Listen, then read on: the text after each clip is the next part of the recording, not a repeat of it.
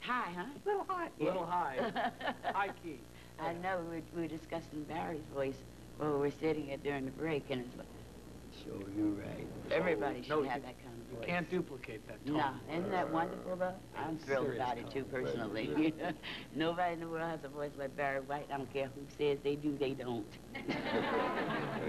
You know, ever since I've known you, you've been what I consider a trendsetter. I mean, from the very beginning, you really were the innovator for rap. You started the talking, the groovy, wonderful stuff that we all want to hear. On the records. You had the first 12-inch recording. You're a recording artist. You're a producer, songwriter, label owner. Very fortunate. I mean, wonderful. Just, I mean, is there nothing the man can't do?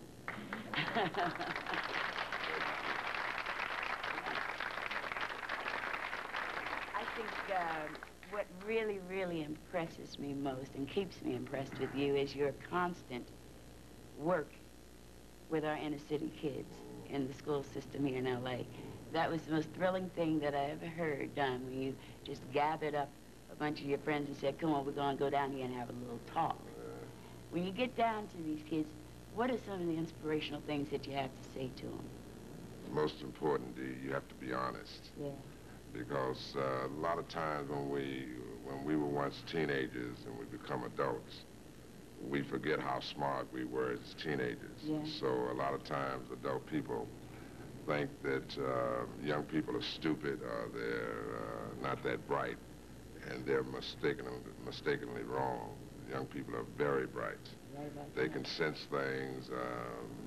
Most young people here in L.A. know I was raised in Southeast Los Angeles. So when you speak to them, you have to be honest. You have to make sense to them. Yeah. You have to make sense. And that's what I try to do, is encourage them that gang banging and that crack taking and selling cocaine is nothing but destruction.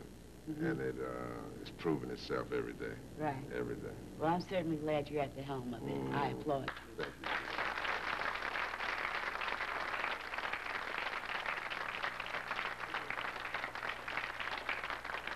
Yeah. Take somebody with a big heart and a lot of brains to do what you're doing. I thank you. You have a new album? Yes, The Man Is Back. Yeah. And on A&M Records. And we're very proud of it. You should be. Yeah, I heard it. Very proud of it. I also heard you do in Garden on Quincy's new album. Secret Garden, yeah. I mean, show you right. You know you're right.